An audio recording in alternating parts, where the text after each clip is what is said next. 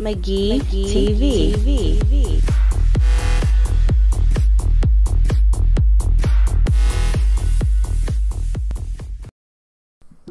Welcome back, McGee TV viewers. I recently downloaded the demo for Gran Turismo Sport for PlayStation 4.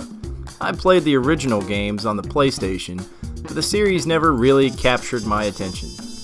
The Gran Turismo series always stood out to me as graphically impressive, with beautiful lighting effects for shiny luxury sports cars and realistic backgrounds and textures for the tracks.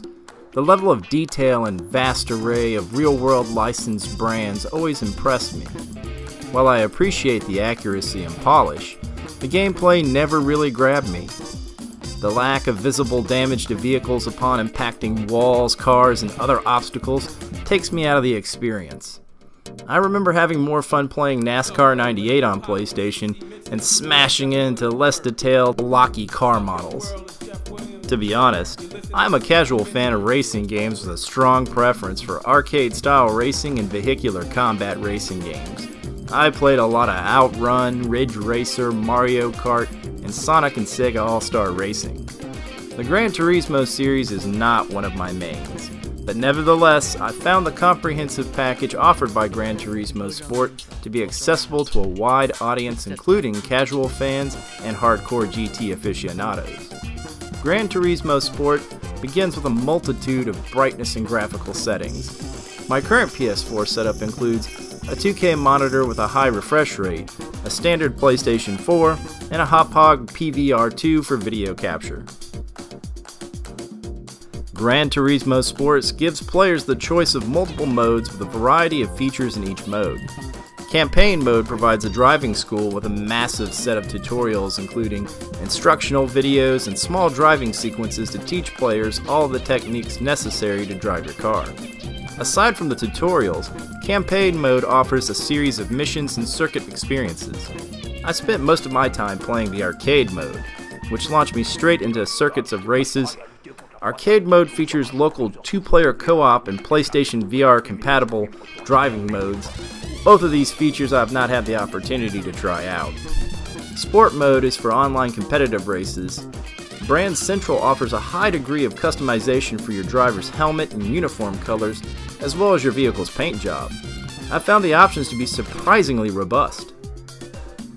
Perhaps the most unusual and surprisingly fun mode in Gran Turismo is the Scapes mode. This mode allows you to select a high-resolution photo of a real-world city like Tokyo, Lisbon, or Paris. You can select among the cars available in your livery stable or garage and place them in the photo. You can rotate the vehicle, turn the brake lights and headlights on or off, and move it around the screen.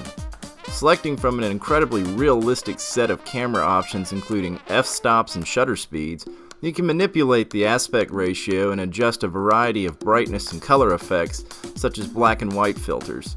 After posing your car and tweaking the settings, you press a button to take a screenshot, which saves to your PlayStation 4 photo library. As an amateur photographer, I was simply stunned by the amount of detail and effort put into this optional game mode. Overall, I had fun playing Gran Turismo Sport. While I do not feel that it changed my views on the series, I do feel that the developers put a lot of effort into making a high quality game. While this review of the demo is reaching you after the release of the game, I played the demo prior to the release. I did not pre-order the game, but I will most likely pick it up when the price falls to around $30. I recommend this game to fans of the Gran Turismo series and PlayStation 4 gamers looking to enter the genre.